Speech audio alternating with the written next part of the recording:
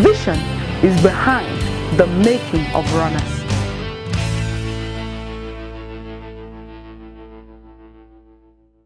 Praise the Lord. Welcome to Saturday, the 19th of October. I consider it a very special date, 19-10-19. Today, I want to release upon you the blessing of God in a double measure in the name of Jesus. Our seed of destiny today is titled The Demands of Marriage, Man's Responsibility. We started looking at the issue of marriage yesterday, and today I want to look specifically at man's responsibility. The Bible says, "Husband, love your wives, even as Christ also loved the church and gave himself for it." Ephesians chapter 5, verse 25. Thought for the day: any man who is giving to beating his wife is not a man enough. He is not qualified to be married in the first place. I'm sorry to say that, but that's the fact.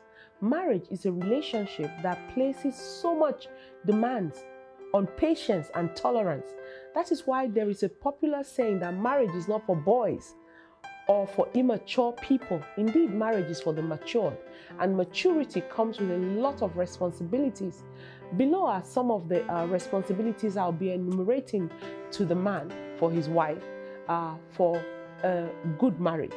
Tomorrow we'll look at for women. Number one is love. Ephesians chapter 2, verse 25. This is an unrestricted affection that emanates from a man's heart towards his wife. Number two is sacrifice. Hebrews 13:16 tells us this is the extent that the man is willing to go for his wife in giving and in forbearance. Number three is forgiveness. Ephesians chapter 4, verse 32. This is realizing that your wife is not perfect the same way that you are not perfect.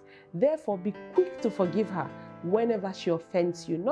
And the tragedy today is that some men act so heartlessly towards their wives because of their inability to forgive themselves.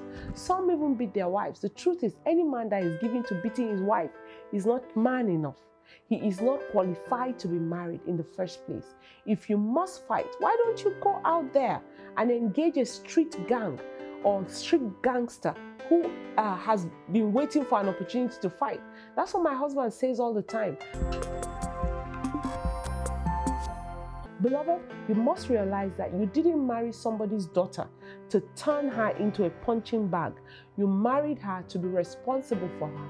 You married her to love her as yourself. You married her to care for her and to reduce the burdens of her life. Today, I prophesy fresh grace in your marriage, in your home, in your relationships. The last time you failed in your marital responsibilities is the last time forever, in the name of Jesus Christ. Remember this, that any man who is giving to beating his wife is not man enough.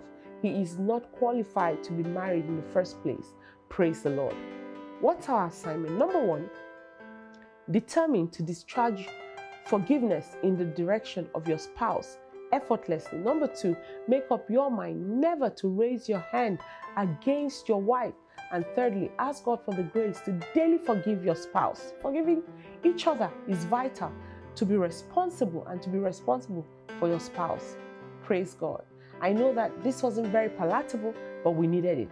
Let's pray together. Say, Father, I ask that you please forgive me and grant me the ability to rapidly forgive my spouse. I refuse to be an agent of offense. Help me to love my spouse unconditionally in Jesus' name. Praise the Lord. Hallelujah. I'd like to pray for somebody today who wants to say, Pastor, pray for me. I'm guilty of what you just talked about. Or you want me to pray for you to be born again. I'll pray for both of you together. Say this after me. Father, I am sorry for any way I've conducted my life that does not please you, particularly in my relationship with my spouse. Please forgive me in Jesus' name. And today, I pray that you come into my life and be the Lord of my life. Wash away my sins. Make me a new person. I'm now born again. In Jesus' name, amen. Praise the Lord. The Lord bless you. Have a wonderful day.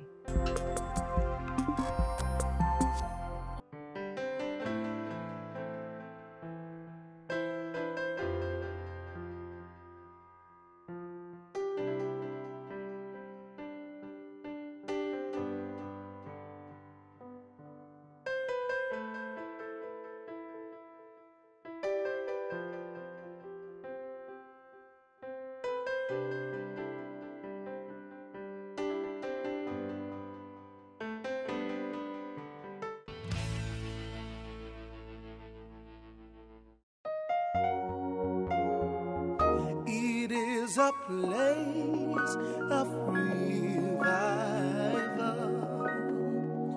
It is a place of His presence.